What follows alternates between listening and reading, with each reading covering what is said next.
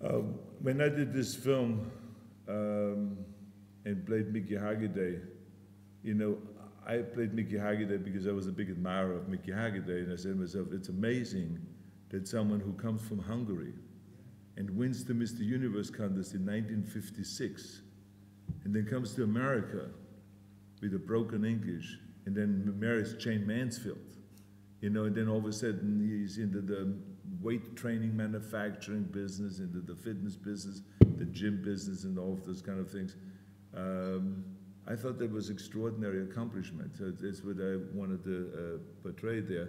But I had no idea at that time that I would go way beyond all of that, you know, because you never know. I mean, because you can do a great job, you can go out and promote your movies, but in the end, it's also that you all, the media and the people, have to buy in, and they have to believe all that.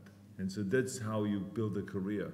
So, you know, to me, when I was 15 years old, I wanted to be Reg Park, who was a British bodybuilder who won Mr. Universe 3 times and then did Hercules movies. I said to myself, wow, if I could accomplish that, I'm home free.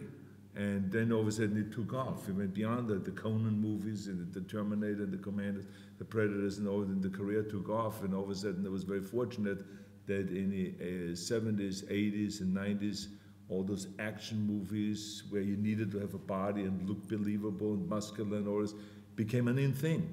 And I was right there on the forefront of that. So, you know, again, only in America. It's good to see you back though. Thanks so much.